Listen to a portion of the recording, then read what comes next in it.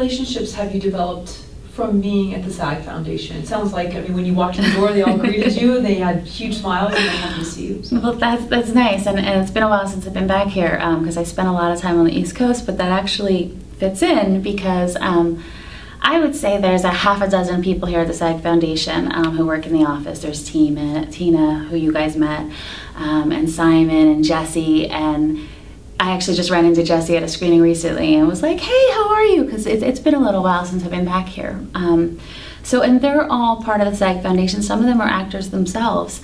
But it's definitely, there's Nurit as well. So there's definitely been a group of people who maybe other opportunities come through. So for instance, I was in New York last year. I was in Philadelphia, and I saw that New York also has a SAG Foundation. It was almost non-existent, but what they did was they sent one of the gals from here out for a trial, and a year later she's still there and she loves it, and SAG Foundation is now blooming in New York City.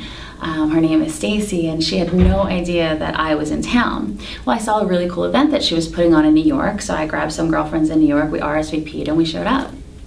I walk in the door, and she's like, I saw your name on the list, and I thought you RSVP'd for the wrong city. And I was like, no. So, you know what I mean? Like, it's not even just confined to, like, LA. Like, the relationships I've built here are, you know, expansive all over the place, and I think that's with any kind of good relationship. It branches out to so much, you have no idea where it's going to lead, you know?